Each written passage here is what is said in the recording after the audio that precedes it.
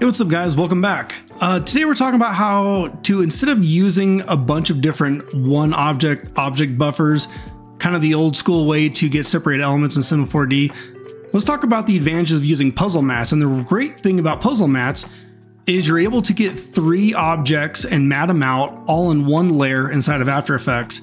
So if you need 6 object buffers, quote unquote object buffers, you can get those with 2 layers instead of having 6 layers inside of After Effects. So let me show you how I like to use puzzle mats and how I set them up in Cinema 4D. In the next video inside of After Effects, I'll show you how I use these puzzle mats to simply lay them out and mat out your objects in After Effects. So let's go ahead and I'll show you how I get this scene set up for puzzle mats. So puzzle mats, we have a red, green, and blue channel, which are also our object IDs 1, 2, and 3. So in this case, I set up object IDs 1, 2, and 3 for this first ship, the water, and the rear ship. And so the way I did that is if I select this first ship, I come to this first ship and I add a Redshift tag, a Redshift object tag. You'll have an option here in object ID. So we're gonna set this to object ID number 1. And basically what we're gonna do is just continue this process for the other objects that we want all on one layer. So let's say we want object number 2 to be the boat in the back. We would do the same process. Here's that second ship that I selected. I give it a Redshift tag and it's object ID number 2. And if we select the water and we look at the water or the ocean, also has a Redshift tag, and that's object ID number 3.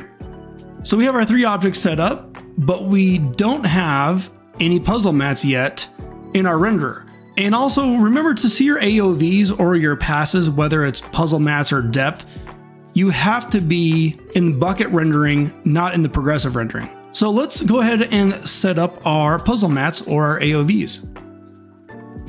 So when I render out of Cinema 4D, I like having everything in one layer, so I almost never save a regular image. I'm almost always using a multi-layer EXR file. So you click save. In this case, I have tokens for the takes to name my files, and file format is OpenEXR.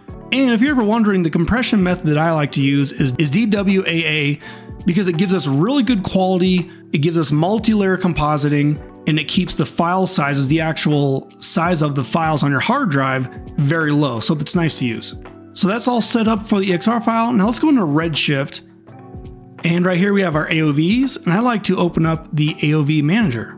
So we have a couple of other passes here. We have reflections, we have our depth pass, but what we want to do is we want to add our first puzzle mat. So here's puzzle mat. We don't want the material ID. We can get puzzle mats based off material, but we set ours, if you remember, to the object ID down here. So let's make this object ID, and we're going to go object ID 1, 2, and 3. Cool, and let's call this Puzzle Mat 1 because we might want more puzzle mats after this, and I'll show you how that works. Let's go ahead and start up the render. All right, now that our bucket rendering is complete, we have our beauty pass, our depth, and now we're able to see our first puzzle mat. So remember, we get 3 channels, red, green, and blue to each puzzle mat.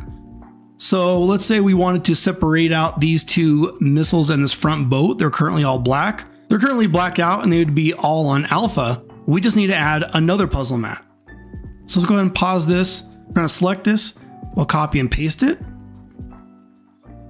All right, automatically renamed it Puzzle Mat 2. But since we already used object IDs 1, 2, and 3, we're just gonna name these 4, 5, and 6. So as you guessed it, each one of these extra objects that we're using for our second puzzle mat need to be 4, 5, and 6. So what's this missile here? Gave it a Redshift tag, this is 4. We have this missile here, that's 5. And what do you know, this ship is going to be number 6.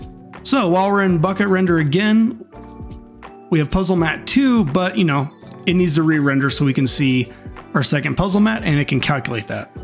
Cool, so there we go. So with 2 AOV passes instead of 6, we're able to mat out 6 objects using puzzle mats. So like I mentioned, in the next video, we'll bring this into After Effects and I'll show you how I like to break out puzzle mats clean and easy and organized with alpha that you can add extra effects to instead of Luma mats, and we can composite all inside of After Effects. So Hope this helps, and I'll see you guys in part 2 of this Puzzle Matte series. See you in the next one.